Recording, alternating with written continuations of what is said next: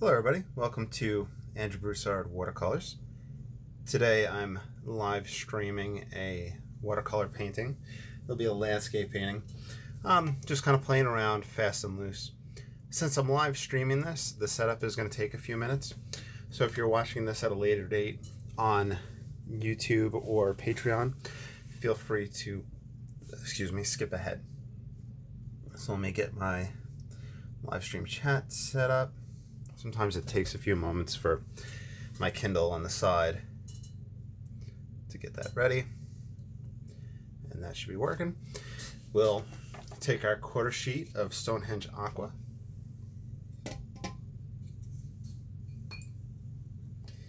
and we'll soak this paper. So this is a large hake brush that I'm just going to use to get everything wet. And while the paper stretches, we'll get the palette ready, see if any adjustments need to be taken.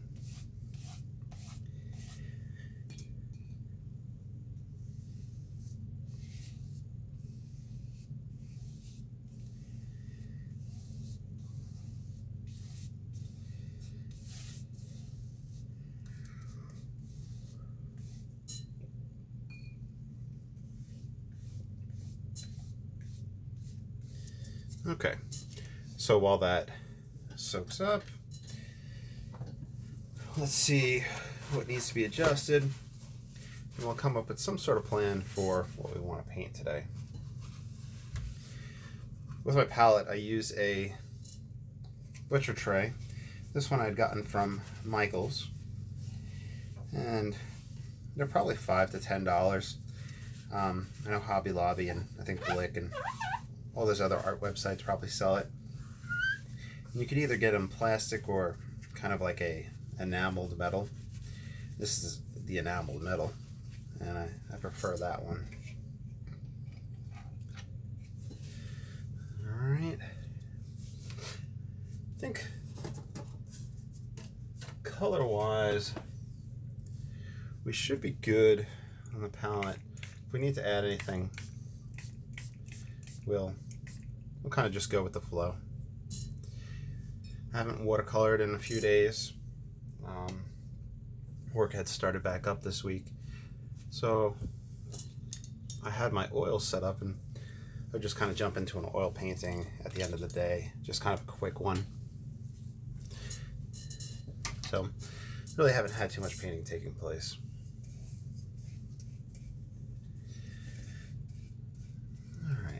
So this is common at the beginning of every one of these videos, that we press down the binder clips and push the paper down, and this helps it stretch out. Let's grab some raw sienna, and we'll get started on a sky.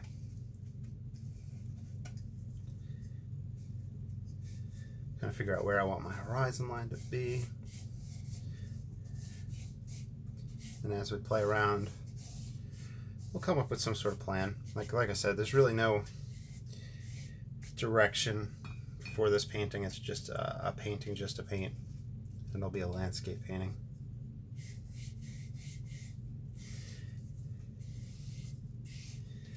I've been messing around with still lifes a lot. And the oils. I've been playing around with gouache as well, and playing with the still lives there.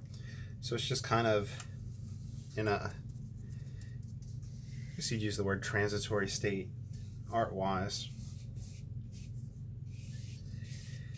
Just gonna bring this raw sienna down, come out with an idea. We'll go very soft with this sky, so that'll be the plan. We'll go soft and dark, so we'll kind of do like something in the tonalist direction, which is where I strive for with all my landscape paintings, but that's gonna be the goal here. I'm gonna grab just a tiny smidgen of Venetian red. If you don't have that, you can use light red oxide. In fact, I have light red oxide on the palette, but I'm just going for the Venetian.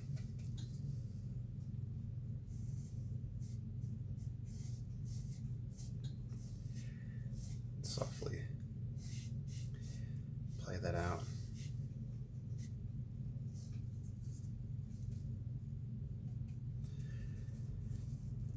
Now we're painting wet and wet, so we're going to get a diffusion. And with this diffusion, it's going to soften up, and then as it dries, it'll dry lighter. So we're going for a dry, light sky. I may have already went overboard with the Venetian red right there. If we do water, we'll bring down a little bit of this red down into it. We'll figure it out as we go.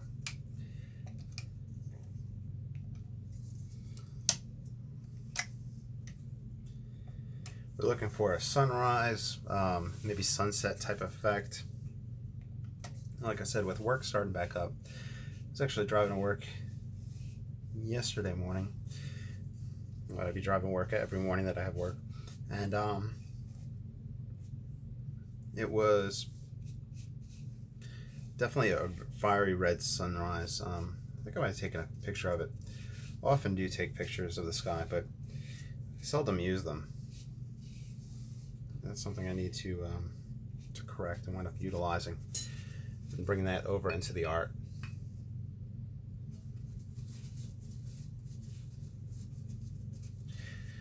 But anyway, it reminded me of somebody,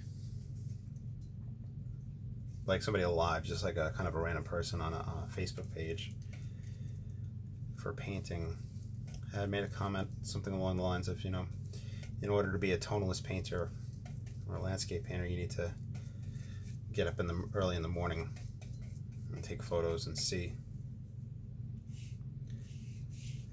And I think J.M.W. Turner, the famous landscape painter from England, the early 1800s, he was very famous for watching, you know, sunrises and whatnot.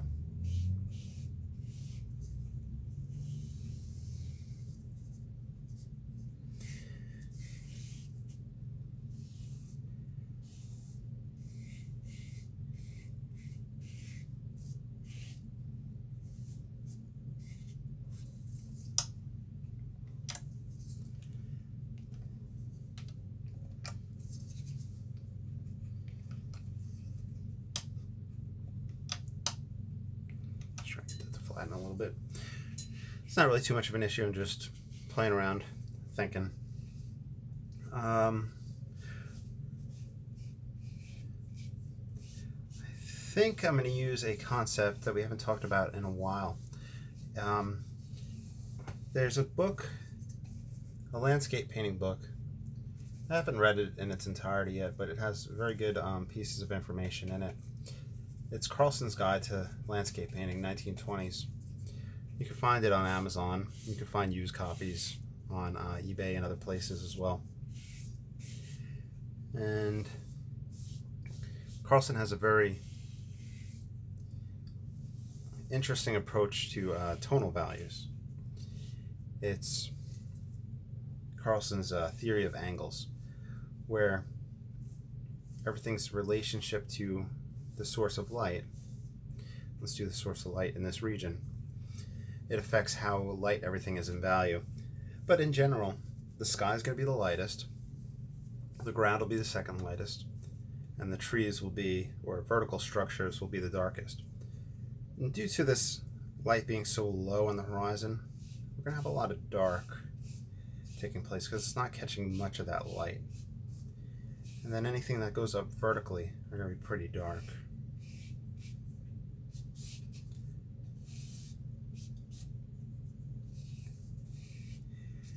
But right now we're just pushing pigment around, letting the composition create itself.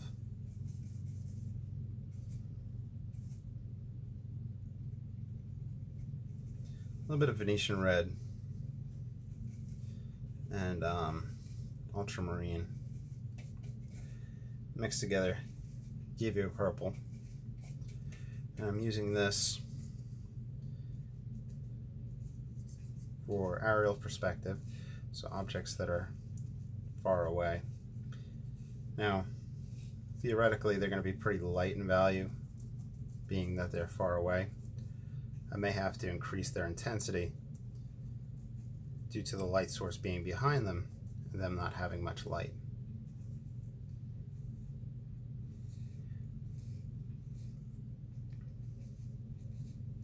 Or they might just be super far distance, and then I'll do another layer of trees on top of those where that darkness will take place.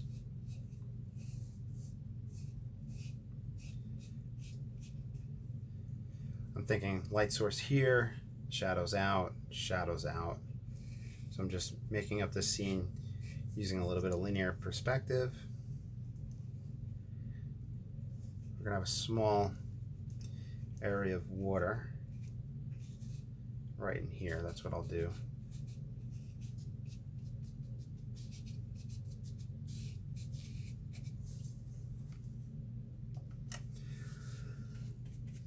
Now, for some odd reason, I haven't been using raw sienna lately.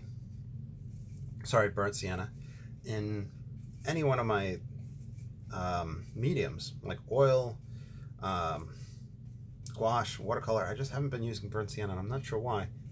Burnt sienna is usually a staple on palettes, and for a long while I used it a lot. Maybe I felt like I used it too much, but the mixture of these two is a good way to kind of get a gray or dark. So I'm going to mix those for kind of that dark, colorless tree line. I'm just using the hake right now.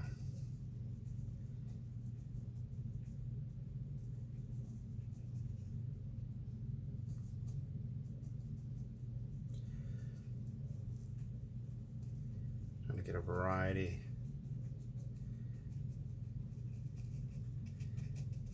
of shapes. Certain areas of the paper you could tell are already starting to dry, especially this area right in here. We have diffusion in some spots, and in others we have a crispness, which is nice to get that variety, the lost and found edges. I just wasn't anticipating it happening so quickly. And that's the main thing.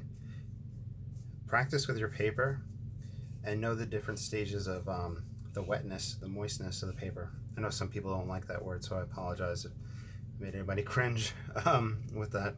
Sorry about that. But if you pay attention to the level of the wetness, where it's super saturated when we first started out, then as it slowly starts drying, we start getting different effects, we start getting different distribution. So wet and wet, practice with that, and be aware of what's taking place. Don't let it rush you. Even though we're painting fast and loose, still work at a speed that you're comfortable with, and you'll get eventually to a speed that's you know, fast and comfortable. It's kind of like people practicing their musical scales, where you practice them slow and then they start building together.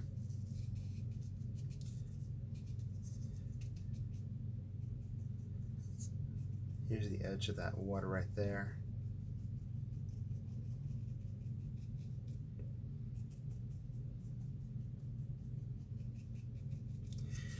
And as you put the pigment down, as you put the paint, you're wetting that spot, so you can then treat that area as a wet area. So even though everything was wet at the same time, this sky is drier than this area where I just laid that tree line in. Put it a little bit darker down towards the base, trying to get a little tonal variety in this. Other things to keep in mind, you know, a lot of people say work light to dark, which I guess I'm adhering to. I'm not really sure. I really haven't thought too much about that. I always think increase pigment load, increase the amount of paint that's on the brush as I work.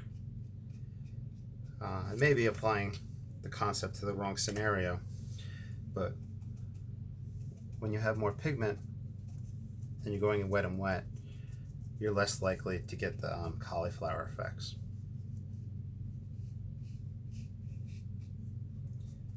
So I'm bringing the shadows down, letting them diffuse the reflections.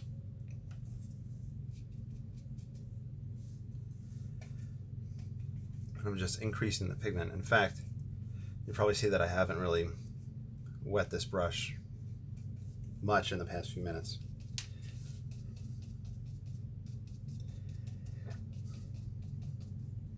Eventually I get to the point where I'm struggling to get paint off the palette, and I'll have to get some more water with it. But what I'm doing is just increasing the pigment as I'm moving closer,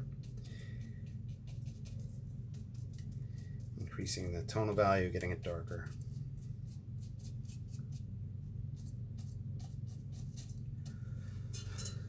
One thing I like to keep in mind, you'll often hear people say, don't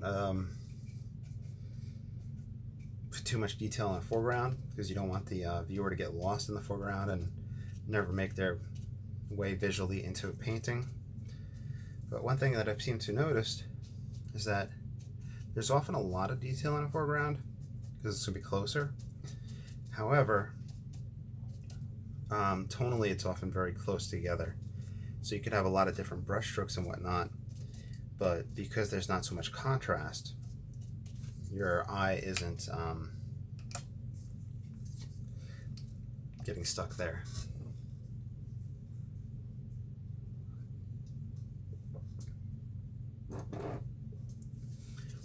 Now, when this dries, it's going to soften up quite a bit.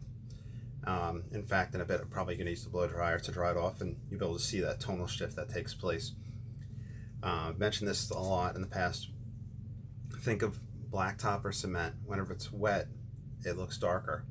As it dries, it looks lighter, because the light is being refracted through that water and changing. So that's why it looks darker. But you just need to know that and be prepared for that drying to take place. Now, even though this is mostly dry up here, I want to try to exploit just a little bit of that softness. Hopefully it'll take place, and plan out very gentle, small foliage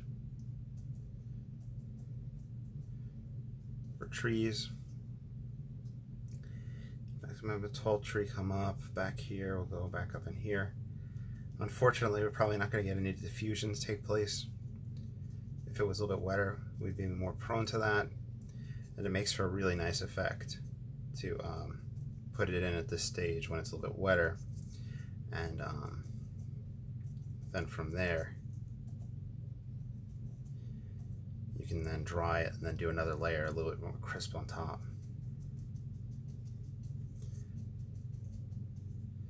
But while we're here, there. Let's see. A little bit more concentrated area.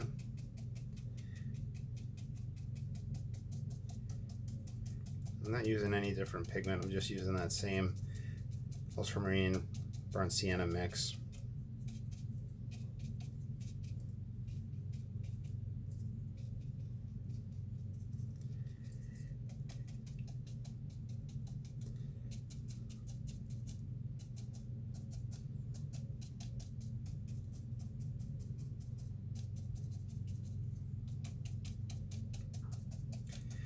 You want to keep in mind, remember how I mentioned earlier, as after I put in the trees here, this area is now wetter compared to here, and I was able to kind of feed in some colors a little bit darker, get some a little bit tonal variety down in these trees.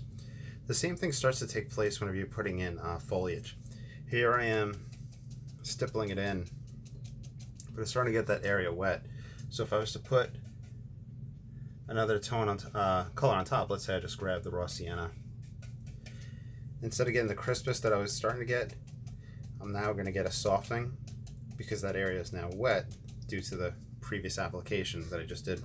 So whenever you're building up foliage, you may want to decide to do a little bit of dry off at that point and kind of go back and forth, like a dry off, stipple, dry off, stipple. Just adding a little bit along this water's edge. I like to go above and below for that reflection.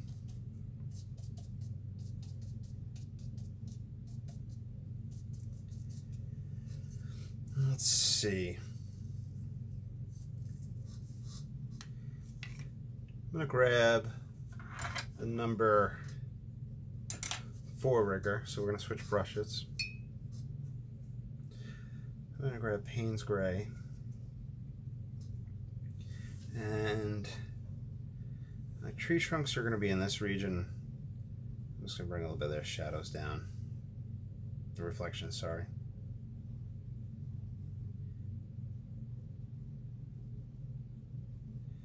I don't want the distance to be the same between them. I know I haven't put the trunks in yet. This is just, since the area is still wet, I like to go the wet and wet. This one will most likely get lost underneath the mat, but I like to paint edge to edge. I'll even feed in Payne's Gray around this turn right here.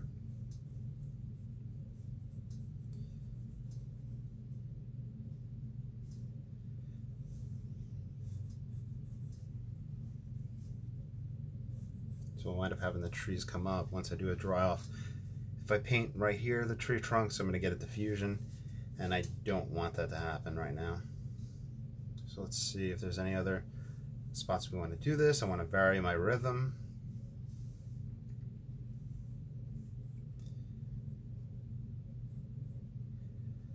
I could have a, excuse me, one that'll come up and over, and it'll do a reflection that's kind of on an angle. Then we can make things interesting by having a dead tree branch falling in here and lead the eye up and over. So I'm just playing around, just kind of thinking about things, so you're just seeing my mind in action. Whether that's a good thing or a bad thing, I don't know. But maybe it'll help you all out. Or maybe you'll see what not to do, or what not to think. Light's going to come from here. We're going to cast a shadow.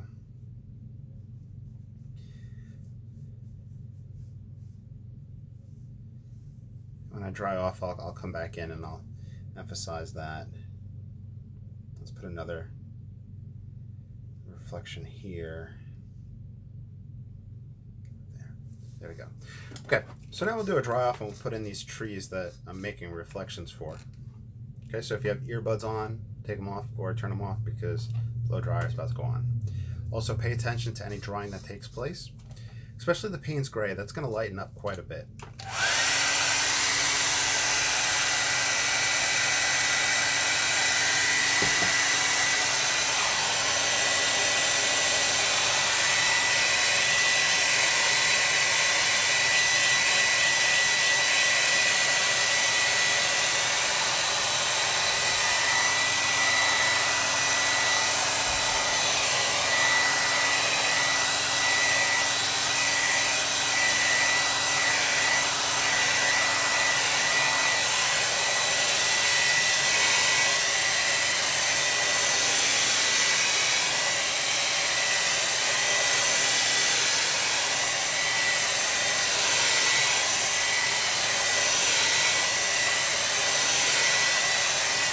Okay, now with the drying off stage, you can feel the back. If it still feels a little cool, it's still a little damp, but we're fine enough right now. We won't have any mishaps. Also pay attention to these guys. It didn't happen in this one, but if you're painting wet and wet and you're pooling a lot of paint, they like to congregate in that spot, the water, and then whenever you're doing the whole dry off, it'll like start messing with you and you'll start getting cauliflowers and uneven surfaces. I apologize. I keep on, I don't know if it's showing up on the film. I keep on burping. I don't know why I'm so burpish. I'm sorry. Had a big lunch today and took a nap after that, so that might be what it was. So I'm going to take my number 4 rigger. I might switch to a number 1 just for thinner lines. I don't have such a delicate hand as some people do, but I'm going to try to just go nice and light with this. Maybe it'll even allow little breaks to take place. And while I do this, I want to pay attention to, see how I did that branch come off right here? If I do another one right here, I don't want to do that in the same spot. I want to vary my rhythm. You have something like this. And while I'm doing this, I'll kind of blab for a little bit. The reflections come out here. So there kind of be radial lines from that if we want to have reflections take place.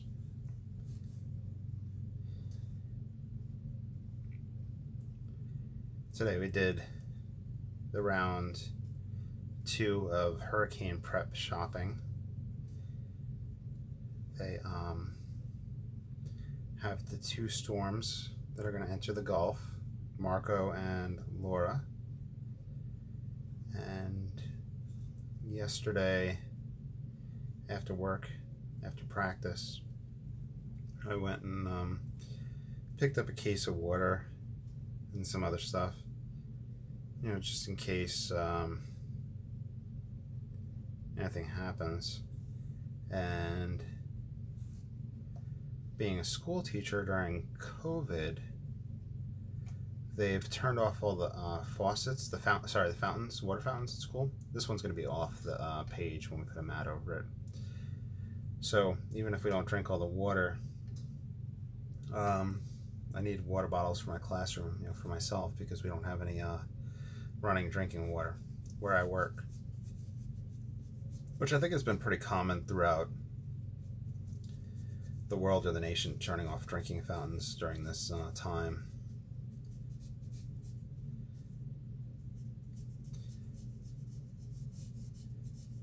Here's that reflection. Just get a little eye movement. I could use the side of the rigger for a textured effect, very gently dry brushing sideways. Something I'm not that proficient at, and I'm not ashamed to admit it. People that are masters of it on YouTube, 2 people that will do great jobs with the round brush or with the rigger doing that. Alan Owen and David Usher. So those are 2 people to check out watercolor wise with a brush technique like that. They're fast and loose painters. In fact, they're the people that some of the people that I watched before I started doing videos myself and practiced. I used that to do some foliage there.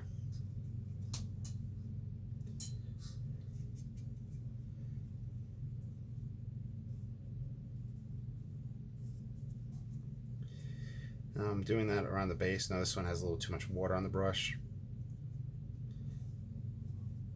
So that's another thing, not even just knowing the water content of the paper, being aware of that.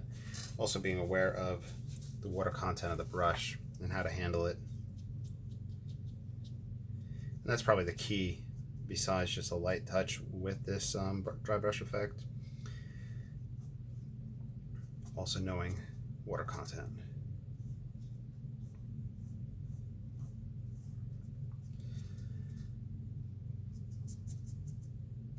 The trees are pretty sparse.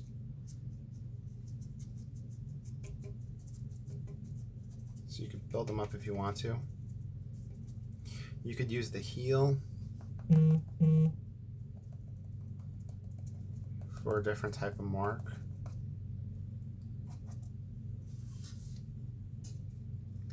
Let's grab this ultramarine and burnt sienna. Just that's what I've been using. Here's that.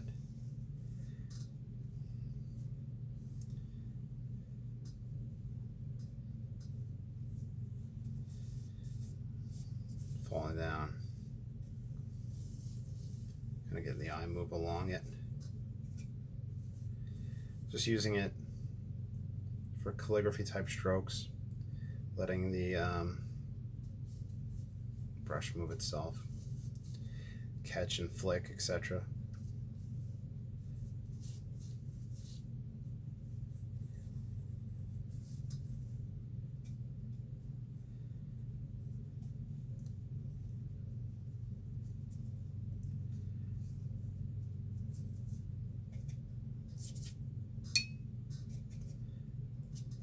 Darken the value back here.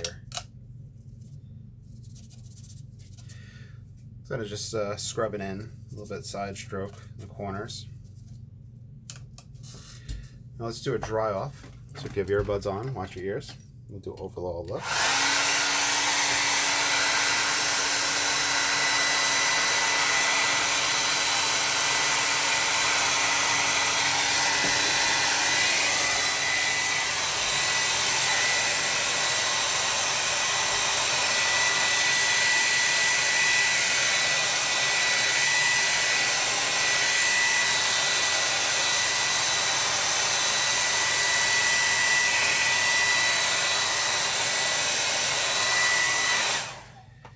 Not super dry, but in that moment, looking at the spacing here, like I said, these guys are pretty sparse, and I'm not too ecstatic about that setup. So I'm going to mix up this dark that I've just been using, the ultramarine and the burnt sienna. In fact, maybe that's what we'll focus this video on. Just continuing to use ultramarine burnt sienna.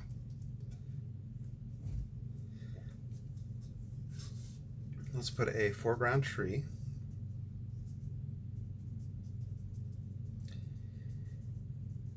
And just letting it plan itself out.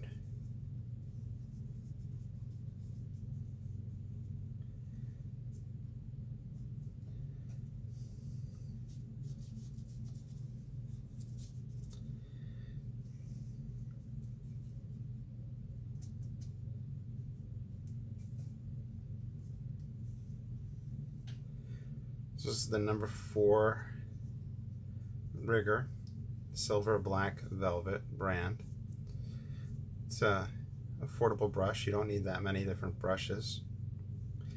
So if you follow the fast and loose, usually just a big sort of brush, and then a small liner, script, rigger brush help.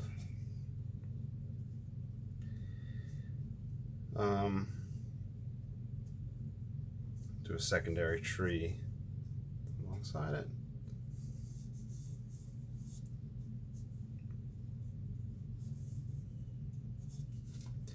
And we'll go back to our hake. And much like before, we'll stipple in foliage.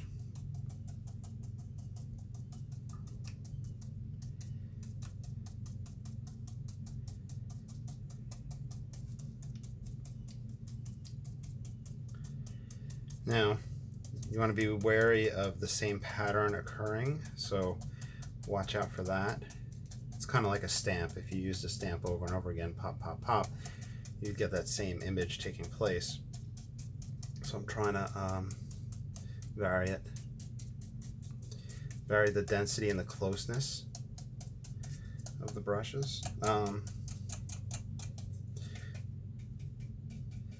With this closer one, we can definitely vary the density, the darkness.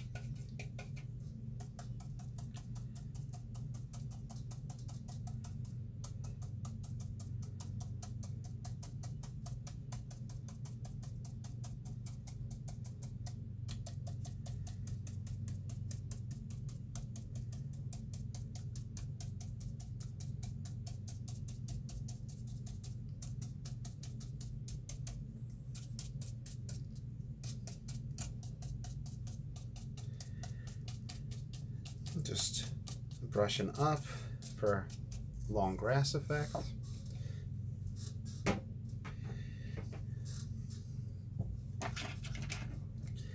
since we do have a closer tree, we can talk about that. Here's the #1 rigger. It's just easier for me to get finer lines with it. Like I said, I'm pretty heavy-handed, so here I'm resting my hand on the edge of the palette, but actually here is one of those magnets that you extend that mechanics use to pick up stuff. It's a magnet, so it connects to that palette, but I could lean my hand against that and it extends. It's telescoping. It's about $6 off of Amazon. So it's a good addition. Just be careful with any electronics that you have around, because you know, magnets might mess that up.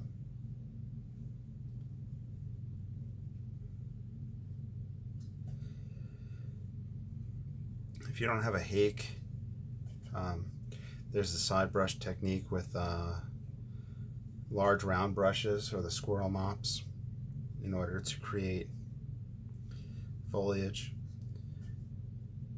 There's people use fan brushes to create foliage.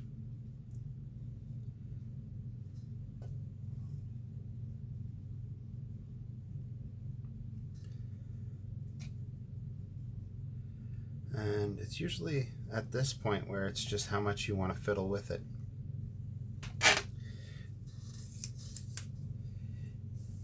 If you want, well now, oh, I gotta give my little spiel. Okay, if you ever want to copy any of these paintings, if you ever want to follow along with these tutorials, feel free. Like, you have my permission to go ahead and follow along, sign it with your own name, and if somebody offers to buy it, feel free to go ahead and sell it. You have my permission, because I want you guys to, you know, succeed and, you know, put money in your pocket for more art supplies. I would like you to consider supporting me on Patreon or anything like that, but if not, excuse me, it's totally fine. I understand. So that's my spiel, just getting it out of the way. Now let's dry off and see how it looks.